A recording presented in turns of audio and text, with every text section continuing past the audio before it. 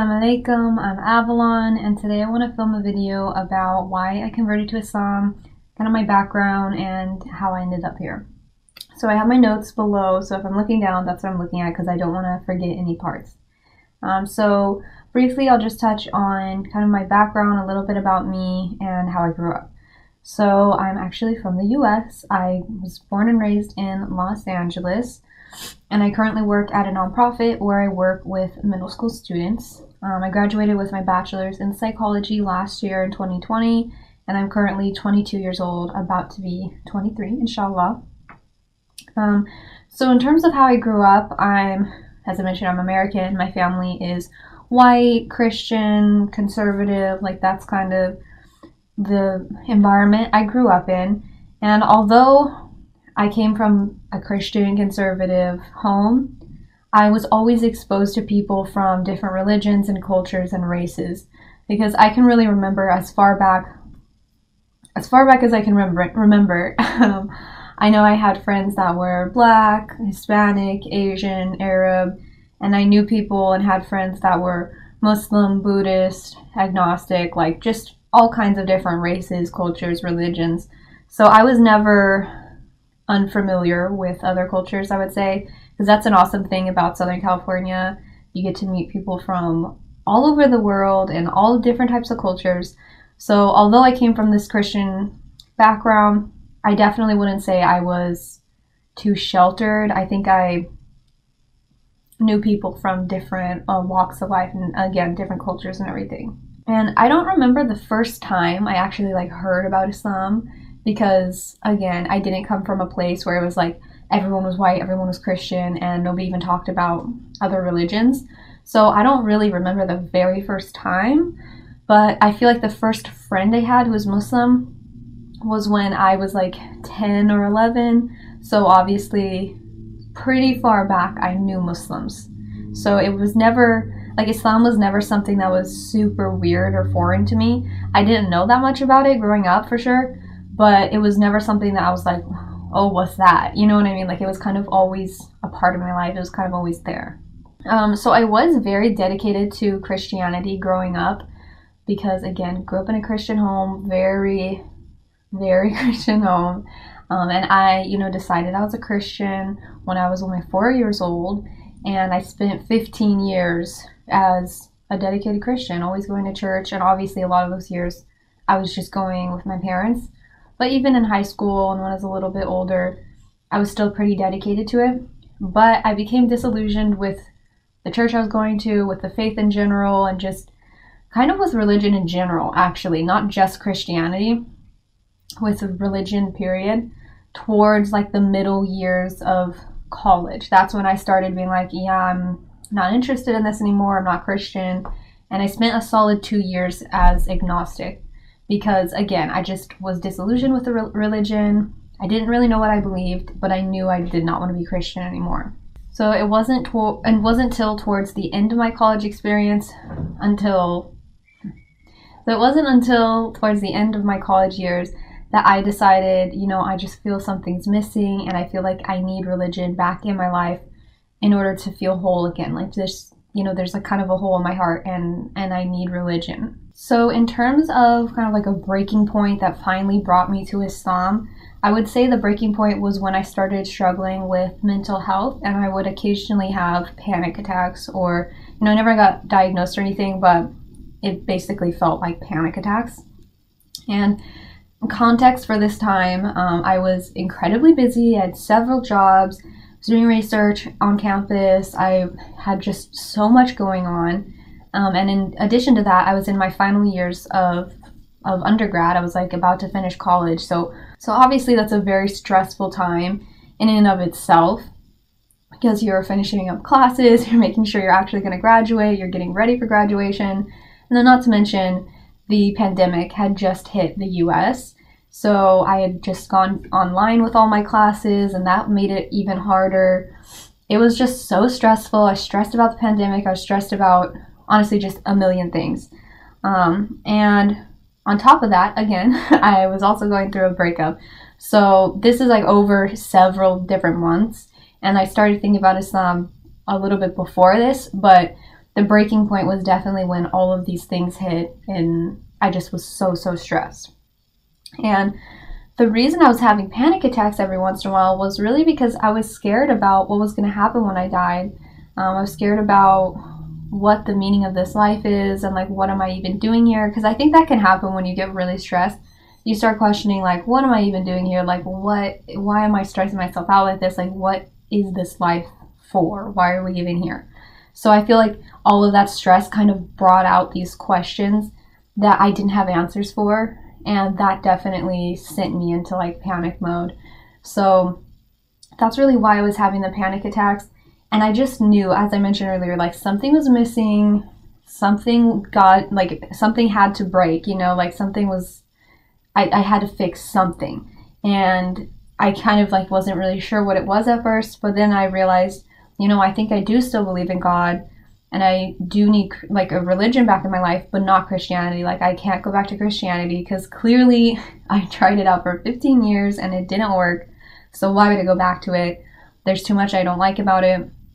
And so I need religion, but not Christianity. That's kind of where I was.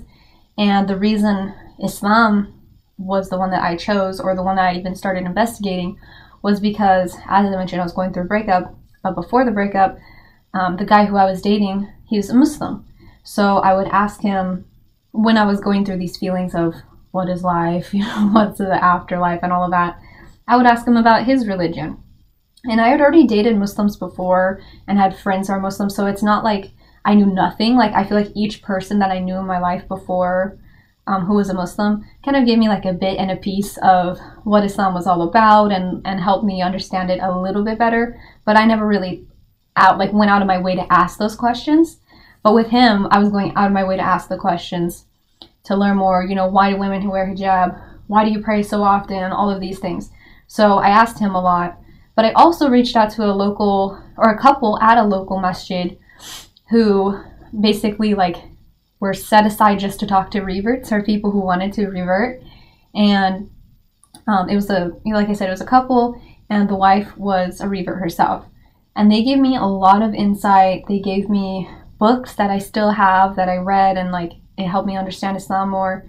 And they just helped me so much more than anyone in my life. Like they helped me with understanding Islam the best. And just every question I had for them and everything they told me made so much sense. And I just knew that this is what I was looking for. I knew that this is what I needed in my life, and it was what I believed. And actually the second time I met up with them was when I said my shahada, alhamdulillah. So that was in March of 2020. So next I kind of want to touch on specifically why I left Christianity, why Christianity wasn't working for me, and some changes in my lifestyle since converting. Of course, I didn't convert directly from Christianity to Islam, but some of the changes in my lifestyle between those two religions that I practiced. So I feel like the biggest thing that drew me away from Christianity, well, I guess the biggest thing was that a lot of the people in the church I went to, and just any church that I had gone to previously, were pretty judgmental and pretty negative, and that definitely like turned me off to going to church and being around them. But that was just kind of an initial thing, or like a surface level thing, because I was like, you guys are not practicing what you preach, you're not practicing what Jesus told you to do. Like I don't really like the vibe around these people. So Assalamu alaikum wa rahmatullahi wa barakatuh, guys. My name is Joshua Angel. No, I am not related to Chris Angel, and this, I don't know how long I've been growing it for. Since I was like, 15. I'm 30 now. All right, guys. Well, in today's video, I'm going to share with you how I became a Muslim, right? How I reverted to Islam. Well, alhamdulillah for that. I do want to say thank you to A New Person channel for allowing me to share my story with you guys. Inshallah, you're going to get tremendous value. Without further ado, let's jump in. Bismillahirrahmanirrahim. Alhamdulillahi rabbil alameen. Hamdan kathiran tam mubarakan fi. وصلى الله عليه وسلم وعلى آله وأصحابه ومن والله. Assalamu alaikum wa rahmatullahi wa barakatuh, guys. Hopefully you enjoy this beautiful view, especially if you think that the video sucks. At least it has something nice to look at, inshallah. So guys, we'll jump right into it. Alhamdulillah, I've been Muslim for the last 8 years. And the crazy thing is that I never expected to be someone who claimed to be any religion, because for basically the majority of my life, I was considered, or I'd consider myself an atheist or agnostic, you know, somewhere along those lines, right? And I was always against having a religion, not for other people, but for myself. And, you know, that's how I lived the majority of my life until Allah, you know, chose to have mercy upon my soul and got me to Islam. Now, guys, prior to Islam, I was a heavy metal guitar player. I was a heavy metal musician, long hair. I mean, my hair was longer than the beard. You know what I'm saying? It was like mid-back, long hair, don't care, screw authority, you know, just being real, guys. Pardon me, but you know, that was my mentality, man. And from the time I was 15 to the time I was 22 when I accepted Islam, I lived and breathed heavy metal, man. And not just heavy metal, but music in general, man. I love jazz, blues, you name it, man. I was into it. I even like some hip hop and rap, gangster rap, you name it, man. You know, I was into it all.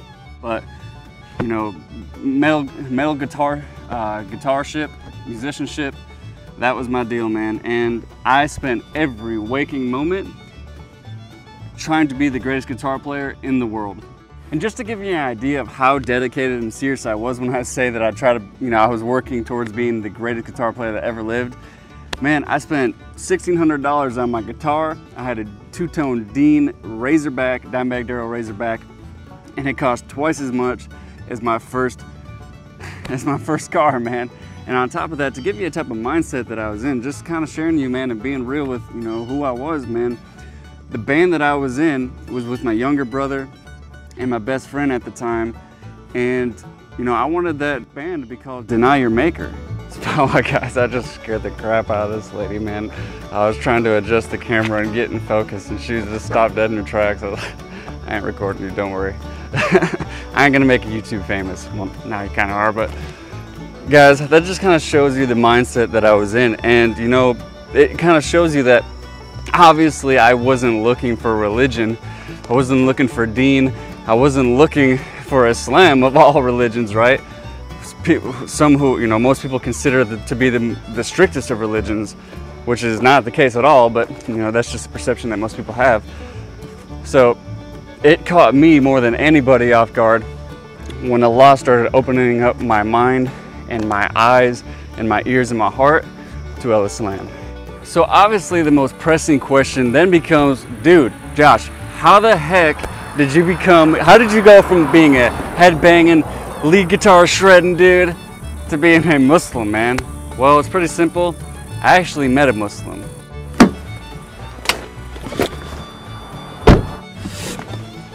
Yep, your boy met a Muslim. And not only Muslim, man, I actually met a Muslim sister. Now I know what you're thinking, man, that's haram, dude. What are you talking to a Muslim sister for? And I get that, Ak. I get that, but I wasn't Muslim at the time, you know? I had no idea. I didn't know about the halal and haram, man.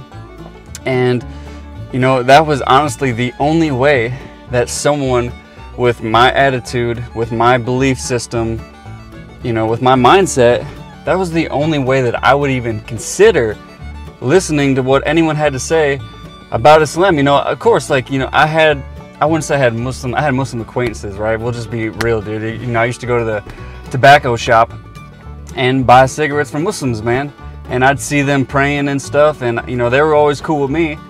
One time I seen the guy, you know, I seen the brother in sujood, and I thought he was taking a nap or something, and I'm like, subhanAllah, what's this guy doing, right? And so, guys, prior to meeting that Muslim sister and actually getting to know her, I'm Ishaq, and I'm a convert to Islam. So I was brought up with no religion. My parents were not religious at all. I went to a school that sometimes, you know, we went to church a little bit, but I never really understood religion. And I experimented with lots of different religions before I found Islam. So I experimented a little bit with like Hinduism and Buddhism and all these kind of things, even Christianity. I tried it out, but nothing really stuck to me until I became Muslim, and obviously it stuck. Like, it stuck.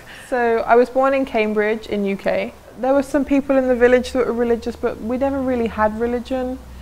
My grandparents went to church a little bit, but I never truly found God until I became Muslim.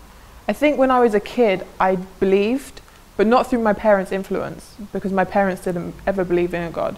But I remember being a kid and talking to God all the time when I was a kid, but I never told my parents because I didn't really know anyone who was religious, so I had that really sort of innate feeling that there was a creator, but I never really truly sort of internalized it until I became Muslim.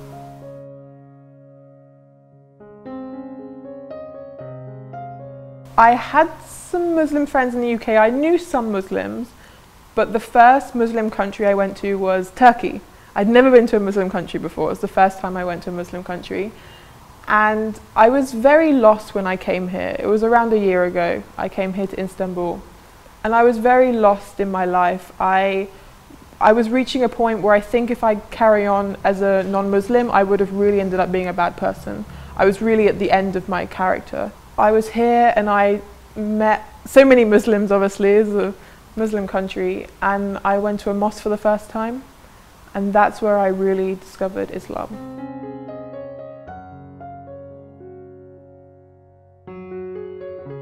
When I first visited the Blue Mosque here in Istanbul, I never planned to become Muslim. It was never an intention of mine. I was doing touristy things and I just thought I would visit. And when I was inside the mosque, I had tasbih, I had prayer beads, because I bought them for a friend in the UK as like a gift. And I took them out of my pocket and I searched on Google what you're supposed to do with them. And I started doing Subhanallah, Alhamdulillah, Allahu Akbar inside the masjid. And I was not Muslim. I didn't even know what I was saying. I just wanted to try it out. And I couldn't pray. I didn't know how to pray, obviously. I didn't even really know the Muslims prayed. But I could see people praying in front of me, and I just sat there and I just did tasbih, and I came out the mosque and I heard the azan for the first time when I came out of the mosque. And I remember just stopping in the streets and I was just so overwhelmed by what I was hearing. It just hit my whole body. And that's when I went back to my hostel that I was staying in, and I found an English copy of the Quran in my hostel, and I picked it up and I started reading there and then.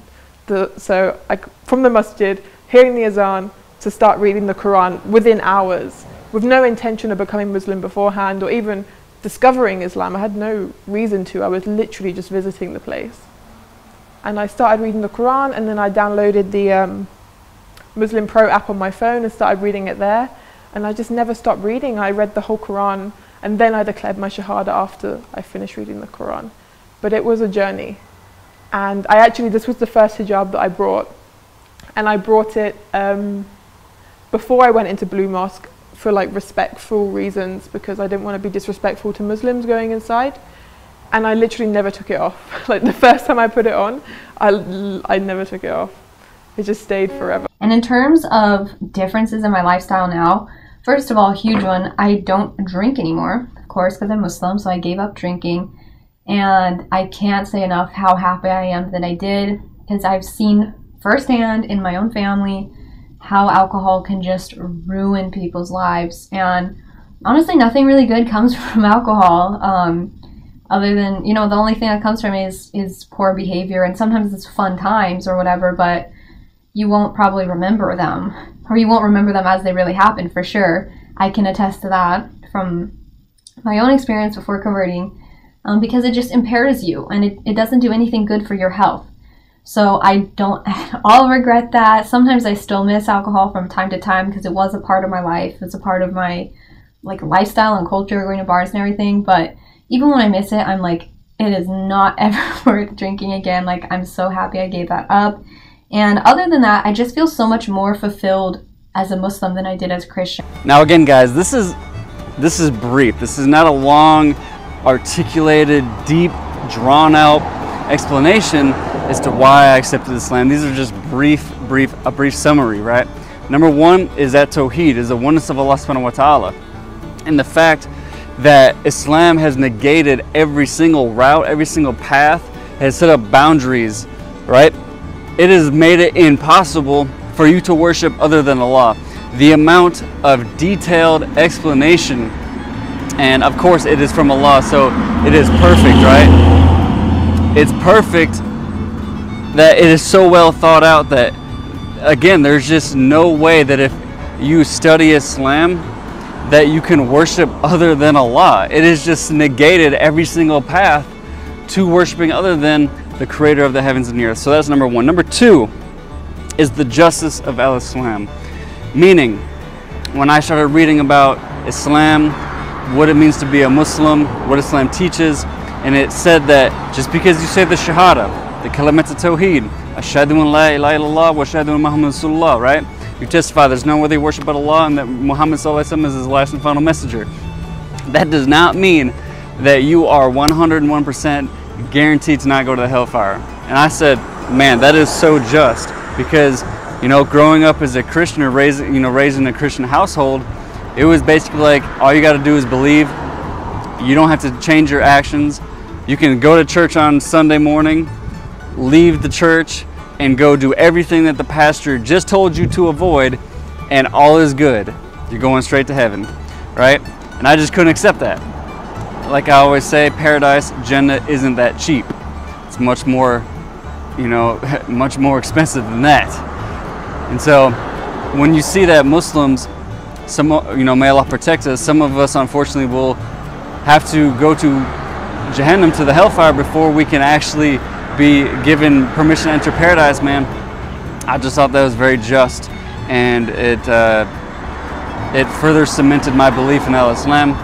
And the third and final reason is because we are commanded to seek knowledge. It's not recommended. It's not, hey, if you get around to it. No, it is a commandment and an obligation to seek knowledge, which again, going back to being raised as a Christian, you just don't ask certain things, you just accept certain things, you just go on blind faith. And again, anyone who has any type of, I'm just being real, who has any type of analytical intellect, someone who wants to break down things and truly understand them, you just can't accept you just can't accept things blindly. At least I can't. And so when not only are you recommended, is it a recommendation to seek Islam, but it is an obligation and mandatory that if you do not understand something, if there's something that is not clear to you, that you have to, as Allah says, if you don't know, then ask those who know, right? You're commanded. That's a commandment from Allah. Go figure out the answer. And so those are the three main reasons why I found in my heart. I was never really given sort of proof. There was no one come up to me and they were like, here's proof there's a God, you need to become Muslim. I never had that. It was just more of a feeling, an emotion. And through reading the Quran and seeing the beauty of Islam, and I think the importance of charity was one thing that really drew me towards Islam. Learning about charity and how it's obligatory to give to charity, that was a huge thing to me. And learning about the Prophet, peace be upon him, his life and the person he was, that helped me a lot becoming Muslim. And I think learning the 99 names of Allah as well really helped me, because learning that there's someone who's a guider, someone who's always with you, someone who's merciful, all these kind of things. And there was just so many little things I kept reading in the Quran that would just give me goosebumps. I would think like, wow. And I remember going into Blue Mosque, they had this huge sign there that told you what it meant to be Muslim, and the things on there were things like being kind and giving, and there's just so many things on there that I was like, if I became that person, I would be a really good person. And I thought, wow, if I can just work on this and just build this character, this is the character that I would love to have. And I was just so excited for that.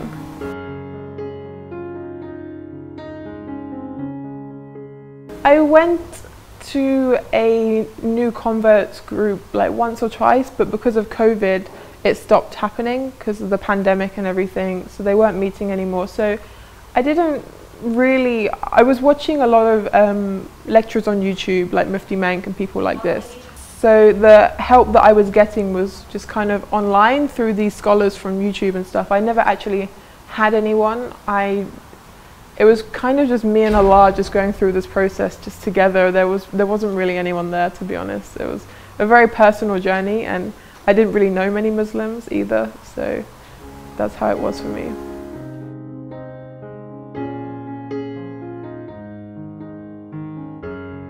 I mean, definitely a purpose.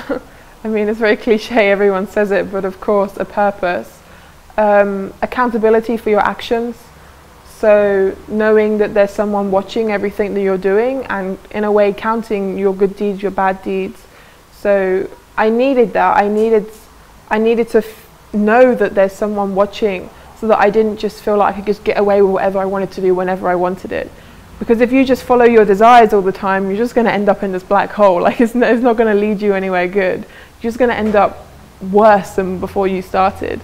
So knowing that there's someone watching and that you do have to do good, even if the people are not watching, you still have to do good because Allah's watching. And I think that was what was missing for me. They were the main things, yeah.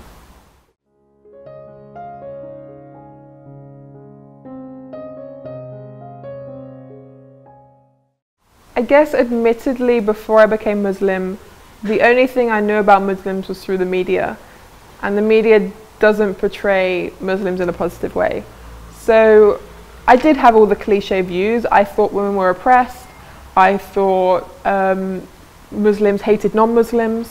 I thought all these things, but I think coming to Turkey really showed me what Muslims are like, and I think meeting Muslims here in Istanbul in Turkey was a big thing for me, because the kindness and knowing that Muslims, you know, women are not oppressed. Women choose to wear hijab. I thought women were forced to wear hijab.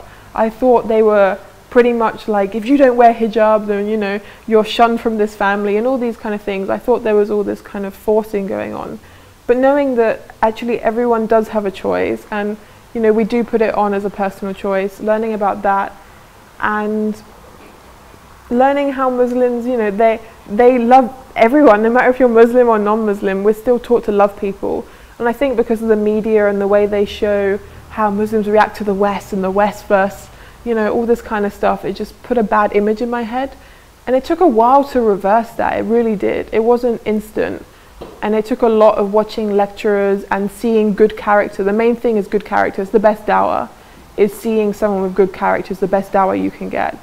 And that was really important.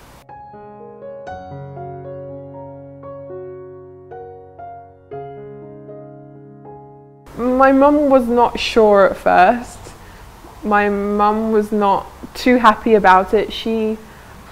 I told her that I'm going on this journey, that I'm learning how to pray, and I learned how to pray before I declared my Shahada. I experimented a lot before I officially declared my Shahada. And she knew I was sort of going on this journey, but she wasn't sure that I was serious about it. So she kind of sat back and was like, you know, you can do your thing. But once she knew I was serious about it, then she started going on Google and typing in things and saying like, do you know Muslims do this and they do this and they do this? And actually it was a good thing in a way, because I then had to do research myself to kind of debunk those myths that she was coming up with. So then I had to go on Google, and then I had to look for more authentic sources like from the Quran, from the Hadiths, and say, actually, you know, Mum, this is wrong. You know, we don't believe this. This is just the media portraying us in a negative way. So she didn't react well at first, but now she's fine with it, completely fine. And I think because she's seen my journey, she's seen the person I become. And my friends, the same thing. At first they weren't too sure, but now my friends are really happy for me, because they see how different my life is since I've become Muslim, and how I've changed for the better and all these kind of things, and they're actually really happy for me. So as far as my family and friends' reactions, you know, at first when I converted, I didn't tell my parents, and they actually kind of figured it out themselves and asked me. So I finally was like, okay, yes, fine, I'm Muslim, and I, you know, admitted it to them. And of course they were not happy at first, and they're still not like super happy that I'm Muslim, but they've come to terms with it, I think, as best they can. And you know, it still hasn't even been a year, so I'm giving them time, and they're doing their best. They really are doing their best to accept me as I am. So I would say things went a lot better with my parents than I initially expected. I also have two brothers. They didn't care. They're like, that's cool. Like they're always there for me. And my friends have been very supportive. If anything, they've just encouraged me on my journey. They've never treated me different for wearing hijab or anything like that. They always hype me up. Like, it has not been an issue at all with my friends. And I think that if you convert to Islam and it is an issue with your friends and they don't want to be your friend anymore or anything like that, they are not a good friend at all. And that should never stand in the way of a friendship or anything. So yeah, I have pretty amazing friends, and they never hesitated to support me. If you're not a Muslim yet, if it's something that you've been considering, My only question to you is, what are you waiting for? And what I mean by that is, you know, there's a lot of things that we disagree upon as humans, as humanity, as a global population. We disagree on a lot of things, but one thing that we can all agree upon is that you and I will die. That is a fact, Jack. And on top of that, we don't know when we're gonna die. We have an assumption, 60, 70, maybe 80, something like that. But we know death can come to you like that. And the thing is, man, is if death comes to you and you heard about Islam, its teachings were crystal clear. You didn't take Islam from people who don't practice Islam, right? Meaning media, news, these different things, right? Because if you want to learn something, if I want to learn tennis, am I going to go to someone who is a bowler? No. I'm going to go to someone who is an expert, is a champion, as someone who is well known and established as a great tennis player, right? Their credentials, right? Same thing with Islam. If you want to learn Islam, learn it from Muslims who actually... I think there is something Muslims can do to help new Muslims more, or people discovering the deen. And I think the main thing is keeping good character, because that is something that drew me towards Islam so much, was seeing the good character of people.